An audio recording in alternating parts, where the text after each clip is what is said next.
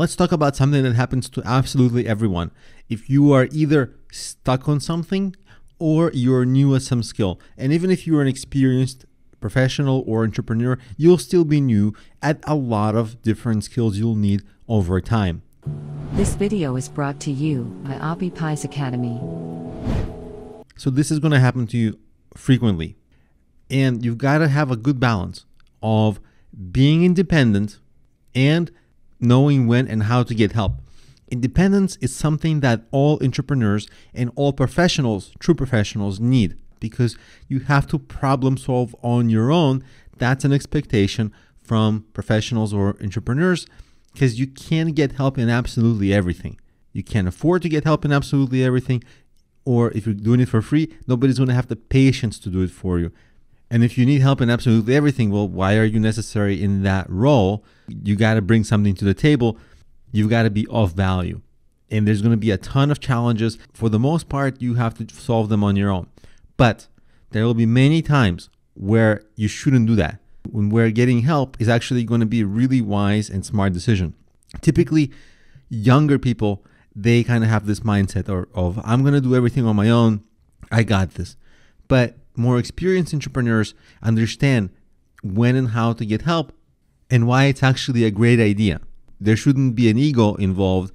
Getting help is more to save you frustration, to save you time, to actually have a better expert help you than you are, and to gain perspectives. So getting help can be tremendously valuable. Now, once you get good at a task and you're able to do it over and over, you need less help. Of course, you need to always become better at that task, and you can still keep getting help, but at the same time, at some point, you'll need less help and be able to do it on your own, and then you'll need help on other tasks.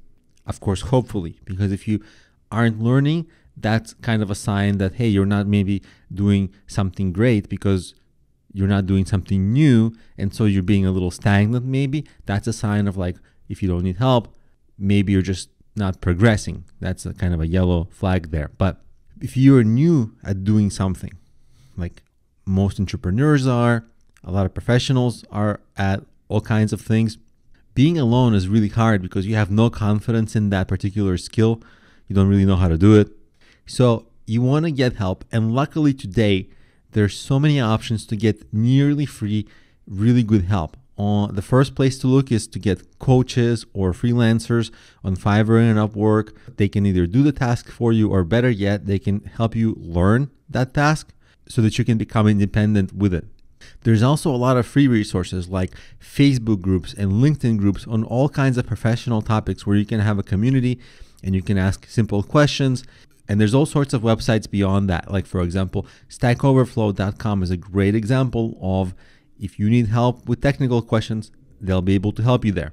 And also, if you're embarking on some new project or some long-term thing that requires a lot of skills and expertise, you can actually start and create your own little mastermind group. It's maybe an unofficial mastermind group, but you could handpick and invite current experts into this regular networking group, and this will help you start business relationships with them. And really what that's going to do is enable you to get help from them and ask them for advice on a more frequent basis than if you didn't really know them.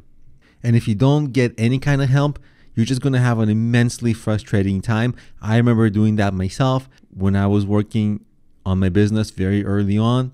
I remember sitting by myself in my room.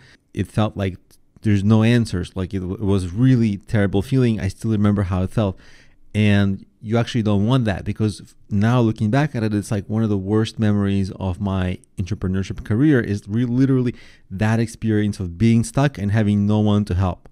So get in the habit of either solving the problem on your own. If you cannot solve it relatively quickly, or if you feel quite stuck, then you need to start seeking out all kinds of help.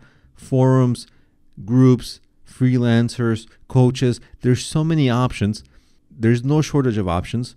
It's just a matter of you taking those steps to get the help.